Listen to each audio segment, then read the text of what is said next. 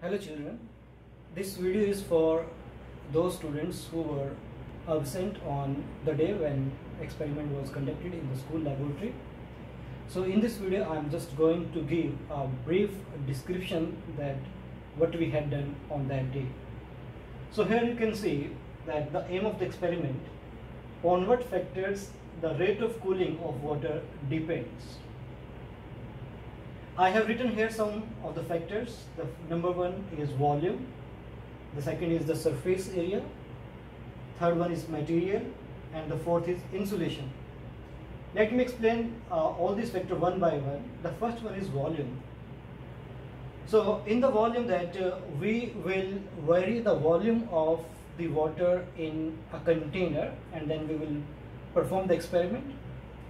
In the second factor, that is surface area, we will going to change the surface area of the containers.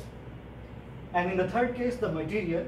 So material, we can have a plastic container, we may have a glass beaker, and then we have a steel beaker, we have a copper beaker. So we can change the material on finding how the material is changed, the rate of cooling. And the fourth one is the insulation. Here insulation means that if I take a copper vessel and if I surround the copper vessel with a material like a cotton or maybe a wool to protect the heat, it cannot go out from the system. So these are the four factors which we are going to discuss. For example, in case of volume, you can see here in this diagram, I have taken a container, the same container in all these cases. This is suppose it's our glass beaker, glass beaker, glass beaker, and all the beakers are filled with different volume of water. Here you can see this is 250 ml. In the second beaker, this is filled with a water, hot water with 200 milliliter volume, and the third one is 100 ml. So when we fill the hot water in this glass beaker, then immediately we have to put a thermometer.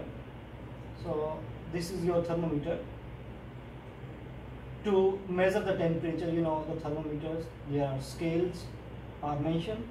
So when we put our thermometer in this glass vessel, at that time, then you will see that the temperature start rising, rising and rising, and after a certain interval of time it stops.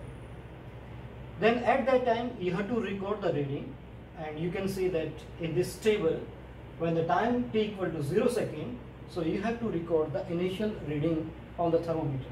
For example, initial reading on the thermometer is 70 degrees Celsius. Then after that you have to take a stopwatch and you switch on the stopwatch and you have to take the readings. And in this table you can see you have to record the reading at after each and every 30 seconds. For example, when the time is 0 second, so that we have considered the initial temperature is 70 degrees Celsius. So as the time is going on, it's going on, after 30 seconds, immediately you have to see the reading in the thermometer.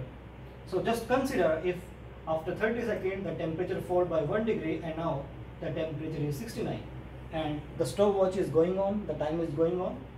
Next in 30 seconds, then you have to record the reading, you have to find the temperature on the thermometer, and then you have to write the value in this table. Suppose here this value is 67.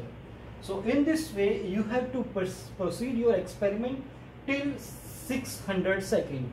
600 seconds means you have to perform the experiment till 6 minutes, and you have to write down, you have to measure the reading from the thermometer in this table. So then you have to repeat the experiment, means you have to put this thermometer in the second beaker and you have to fill the hot water. And remember children, you have to maintain the initial temperature constant in each experiment. So when you put the thermometer, remember you have to maintain the temperature constant in this temperature of the water constant.